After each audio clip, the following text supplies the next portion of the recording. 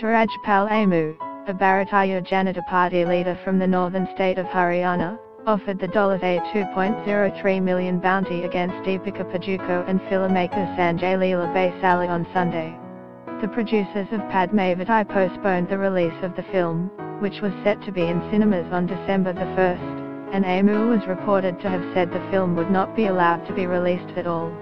Padmavati is based on a 16th century Sufi epic poem in which a Rajput queen chooses to kill herself rather than be captured by the Muslim Sultan of Delhi, Alauddin Khilji. Over centuries of its retelling, the epic has come to be seen as history, despite little evidence. Padukone plays Padmini, the legendary queen who committed Johar, the medieval Rajput practice in which female royals walked into funeral fires to embrace death over the dishonor of being taken captive.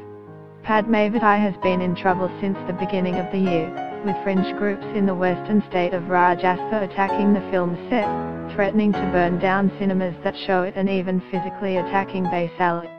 Most of the anger appears to stem from allegations that Bhansali filmed a romantic dream sequence between the protagonists, which Bhansali has denied.